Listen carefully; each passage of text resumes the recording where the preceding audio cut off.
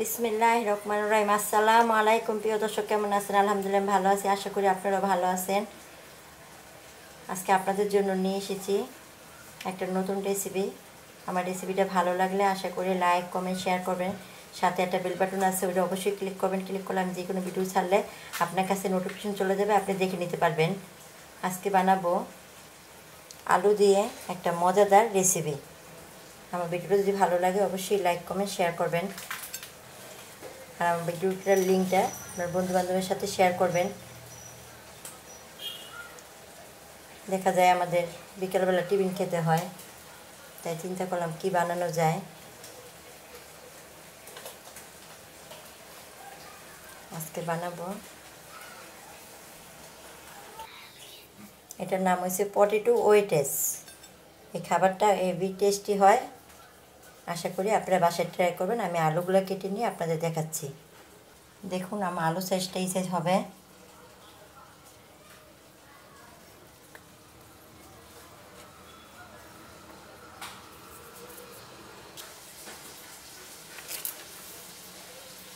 দেখুন আমার আলুগুলো কাটা হয়ে গিয়েছে।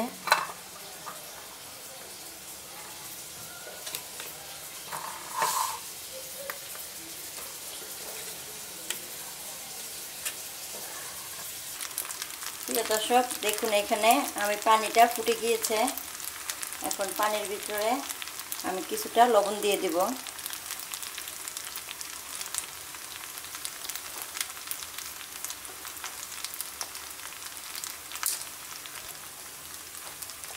এখন আলুটা আমি ঢেলে দিব।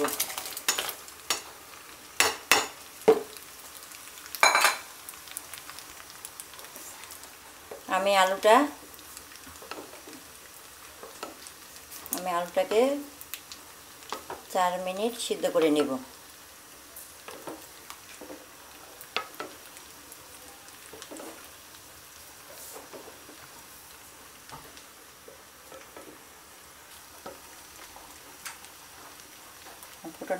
ফুটান্ত পানির ভিতরে দিয়ে দিচ্ছি। এখন 4 মিনিট সিদ্ধ করে নেব আমি। আর এখানে আমার যা যা লাগবে সেই উপকরণ আপনাদের দেখাচ্ছি। এখানে কর্নফ্লাওয়ার নিয়েছি 2 চামচ, এই চামচে 2 চামচ কর্নফ্লাওয়ার নিয়েছি। একটা ডিম নিয়েছি, সাথে মরিচের গুঁড়া নিয়েছি, আর নেব স্বাদ মতো লবণ। এখন আমি এগুলা দিয়ে একটা ব্যাটার তৈরি করব, আপনাদের দেখাচ্ছি। আর এখানে ম্যাকারোনি রান্না করতেছি। এটা রেসিপিটা আমার চ্যানেলে আছে, এটা আর দিলাম না। আমি ম্যাকারোনায় আমি এই চিজটা ইউজ করি। এটার প্রাইস 150 টাকা।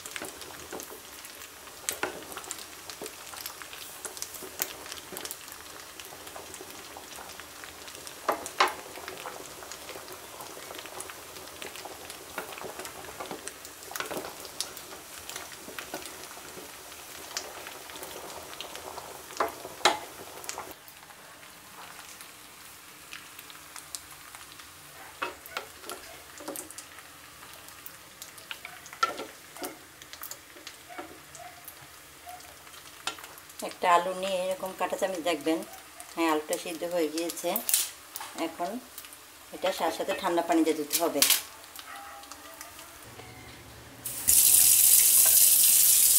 এটা সাথে ঠান্ডা পানি দিয়ে ধুয়ে ফেলবেন, যেন সিদ্ধ না হতে পারে। এটা গরম থাকলে আবার সিদ্ধ হতে পারে, এই জন্য সাথে ঠান্ডা পানি দিয়ে ধুয়ে ফেলবেন।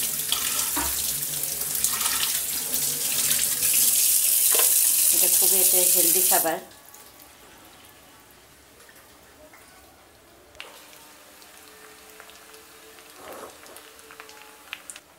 আর এখানে লাগবে আমার ময়দা। দেখুন আমি এইটার 1 কাপ ময়দা নিয়েছি। এখন কর্নফ্লাওয়ারটা অ্যাড করব। এখন মরিচের গুঁড়োটা অ্যাড করব।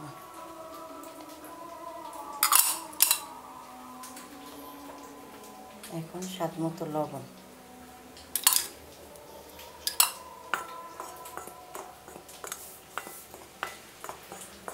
এটা একটু ঝাল ঝাল, কিন্তু খেতে অসাধারণ।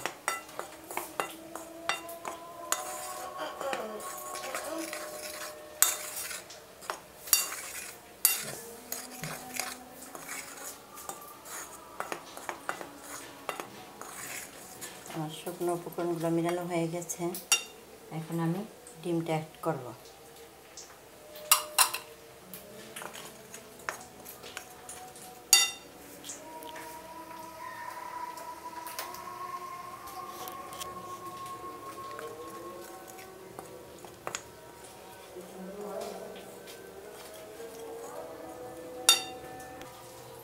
এখানে এখন পানি দিব।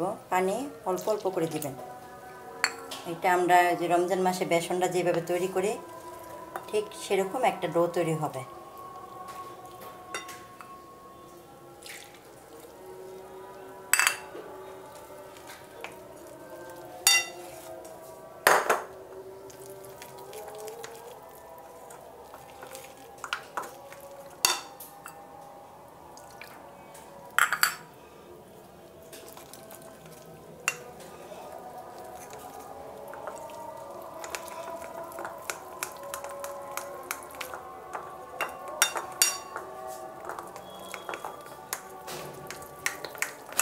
এখানে আরও পানি।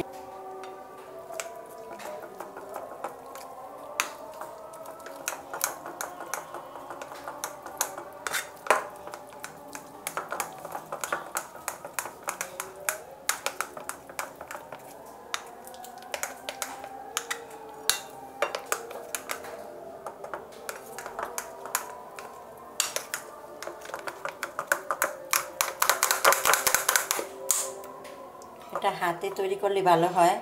আমি এখন হাত দিয়ে নাড়া দিব। হাত দিয়ে নাড়া দিলে এখানে একটু চাকা চাকা থাকে, এটা ভেঙে যাবে। যে কোনো জিনিস হাত দিয়েই ভালো হয়।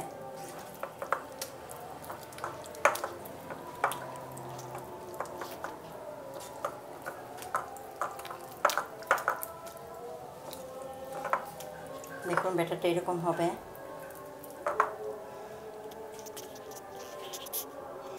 আমি একটা ফ্রাই প্যান বসিয়ে দিয়েছি।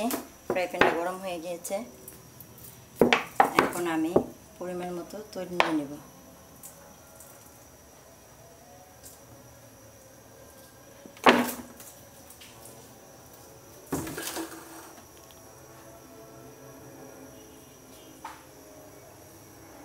তেলটা গরম হয়েছে, এটা বুঝবেন কেমনে? একটুখানি বেসন, একটুখানি ময়দাটা নিয়ে ছেড়ে দিবেন।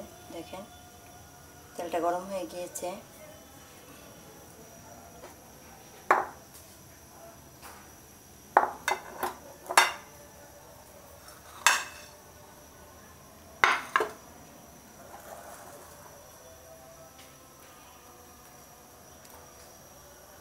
এটা বড় ফ্রাই প্যান, এখানে অনেকগুলো একত্রে দেওয়া যাবে।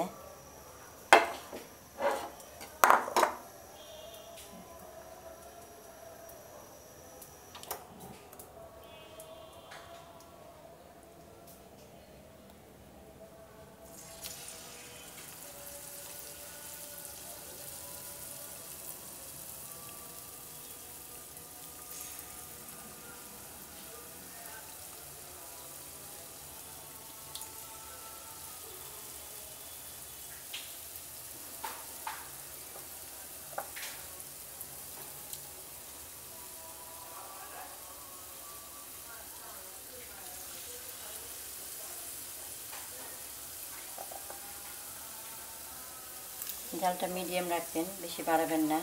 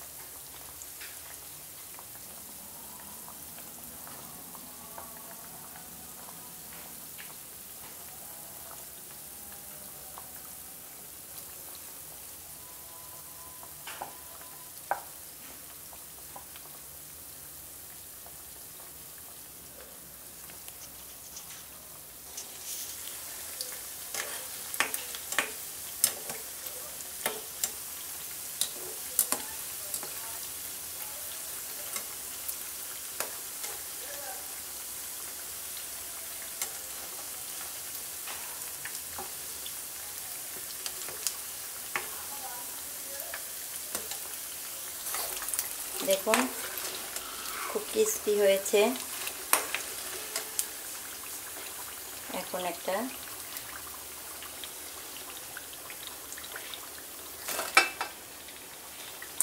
যেন তোলটা খেয়ে ফেলে, এর জন্য আমি কিচেন টিস্যুতে নিয়েছি। দেখুন শব্দটা শোনাই যাচ্ছে।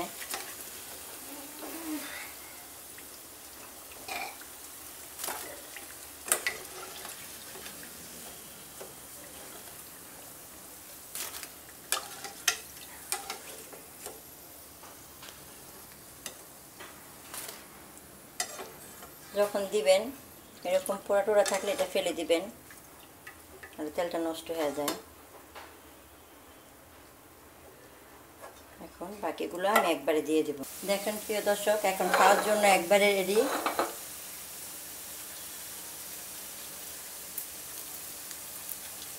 দেখুন খুব সুন্দর ভালো সিদ্ধ হয়েছে।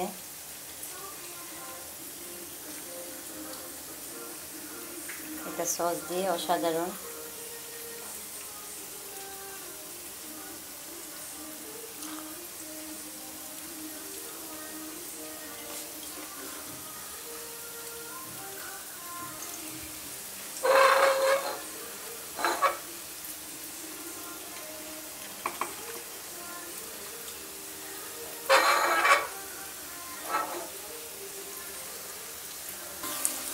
দেখুন বড় ফ্রাই প্যানে দিলে কষ্টটা কম হয়, একসাথে অনেকগুলো ভাজা হয়ে যায়।